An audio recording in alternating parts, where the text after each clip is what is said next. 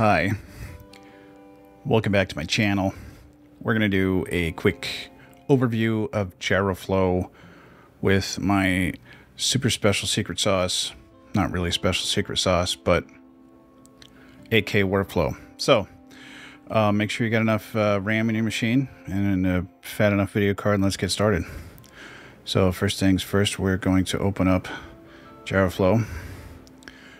If you don't know how to install this, that's a little bit out of the scope of this, so it's pretty self-explanatory if you go to the website gyroflow.xyz. I'm not going to get too in the weeds on that. And I've got my little demo file here. It's a GoPro Hero 11 source file. 8x7, yeah, it's an 8x7, 10-bit.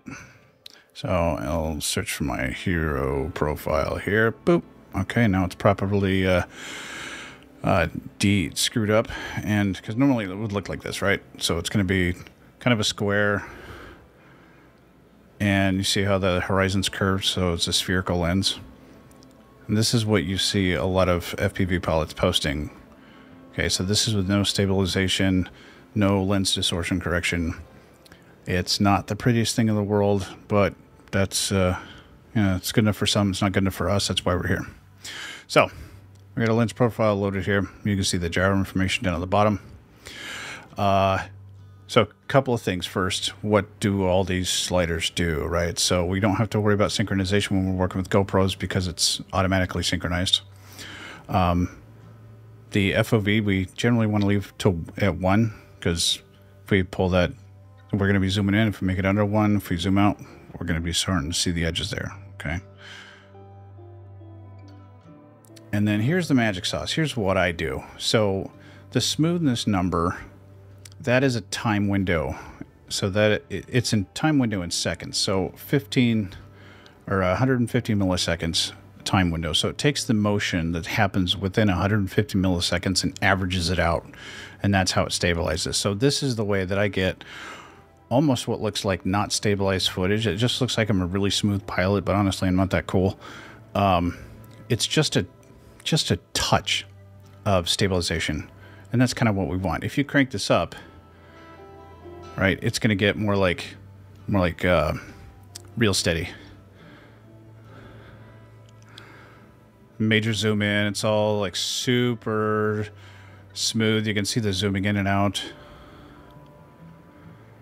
right? So it's a little bit too smooth, especially because I'm shooting at 24 frames per second with a 180-degree shutter angle, meaning my shutter is open for half of the time. It takes half of the frame time, so 1/48 of a second, generally speaking. So if there's any kind of vibration in the quad, that's going to come through if I stabilize it too much. So kind of the way I hide that is I take my smoothness back down, and for most stuff, 150 is good. I will sometimes do 200 or 250 for like the DJI Avata, or maybe for some high frame rate stuff like 120 frames per second with the O3 Air unit.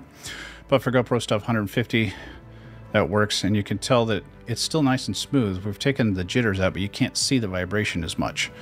It's not causing the motion blur to kind of like expand out as the camera's being shaken, but it's being stabilized at the same time. So that's pretty much it. So dynamic zooming, right? You get some information here. You get your max pitch and roll and your maximum zoom. Generally speaking, you want to have dynamic zooming on, and I usually make it about 10 times as long as my stabilization window. For my 150, I usually go with a nice 1 second even. It's not too fast where it's going to feel like stuff's rushing towards you as you're heading towards the turn, and it's not too slow where you're going to potentially miss something on the edges when I level out and stop doing flippy flops. So, and then one other thing here in the advanced, the zooming method by default, it's Gaussian filter. So Gaussian filter means that the zooming will try to follow what's happening, but the envelope follower, just by being an kind of a misnomer, it actually looks ahead and pre-moves the image towards where it's going to turn to, and it gives less of a rushing, falling back feeling that you would get with real steady. So I find that one to be a lot better. For GoPros, you don't need to worry about rolling shutter correction. It's built in, so you're going to get nice even frames. And then on the export side, here's where some of the magic happens, and this is where you're going to need kind of a beefy machine to get this done. So you have, by default, it's going to, you know, have your basic 4K option. So we've got a 5.3K 8x7. So if you look at that vertical lines, we have 4,648 lines and 5,312 horizontal lines, right? So if I punch this out here, you can see how the image is being stretched, right? So in the middle of the image, we're going to maintain the majority of our detail because it's not really being stretched out too much. Let me go ahead and start that stuff over again. It's not really being stretched out too much, but if you go into the corners here, right, these pixels are getting super stretched. And if we, like, we're only looking at these pixels right here. So these pixels are gone. We're getting rid of those, which is fine. That's part of the distortion correction. But these pixels here in the corner of the frame are going to be stretched also, which means we're going to lose detail if we take it down to literally almost half, maybe even, yeah, more than half the vertical resolution. So we want to maintain as much vertical resolution as we can. And the way we do that is by going to the presets under 16:9. We're going to go ahead and select 8K. So that gives us our vertical resolution of 4320, a bit more horizontal resolution. And that way we're going to be getting the detail out of those weird diamond-shaped pixels a lot more in the corners. And that's actually super important when you're trying to add detail and color grading in post. You don't want to just throw the detail away. All right, so it says 600 megabits here, which your mileage may vary. You can get by with just putting 200 on there. But the key thing is the chroma subsampling. So the way video works, you have a pixel and then you have chroma subsampling, which is a group of 4 pixels, and it depends. This is how compression generally works, right? So you have one group of 4 pixels. You'll have 1 bit for each pixel, or you'll have a value for each pixel's brightness, and you'll probably only have 1 value for each pixel's for the entire group's pixels color. So it'll be a block of 4 that'll just be 1 color with different luminance values, but 1 color. So you're losing color detail. So that's 420. That's your typical video you're watching on the internet. It's 420. Anything you watch on TV, it's going to be 420. You start getting into more professional chroma subsampling, you get things like 422, which is you have individual values for each pixel's color, just like 420, but then you have different, you have individual values for each pixel's luminance. Then you have the top 2 and the bottom 2 have different values for color, so it's slightly more color resolution. And then 444, which is each pixel has its own discrete value for luminance and color. That's where we want to be. So we have to tell the encoder how to do that. This little magic here, we're going to change the encoder profile to profile 2, which is, that enables us to do the higher bit rates in H.265, as well as the different pixel formats. And then we're going to use the pixel format option here, and the format we're going for YUV 444 P16LE. So the great thing about GyroFlow, you don't have to redo all this every time. It'll be set up for the last thing that you worked with, and that's pretty much it. All right, so it's gonna jump out. It's gonna shit this little underscore stabilized version right next to my original file here. So I'm just gonna go ahead and hit export. So if I were rendering out 420 with like 200 megabit, it'd be like 90 frames per second, really fast.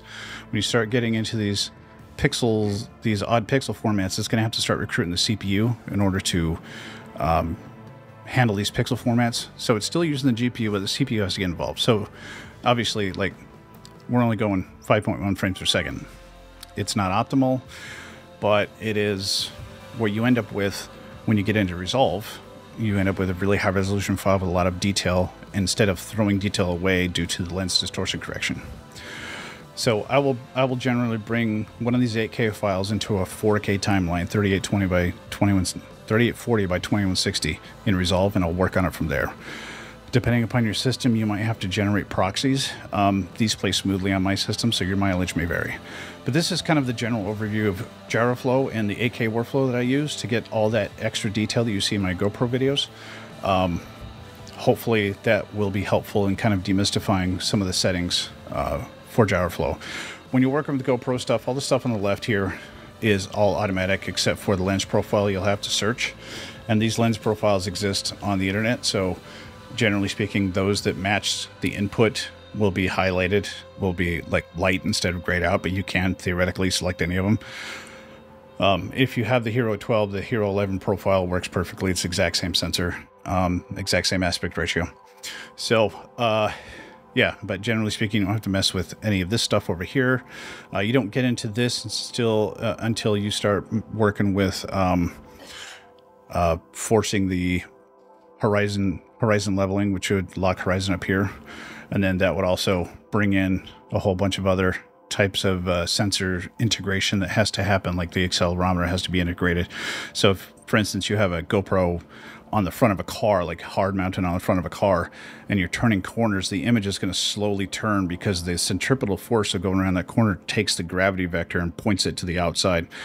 It's actually kind of a neat effect, but it's not everything that everybody wants. So there are different ways to integrate that data. Anyway, I'm not going to make you sit through this, so stay tuned for the next tutorial where I will do something else cool. I don't know yet. I need to do something, right? I guess I'll plug myself. I got a Patreon. You can check the link tree in my account.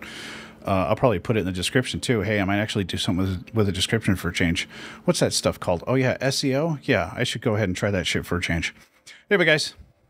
Bye.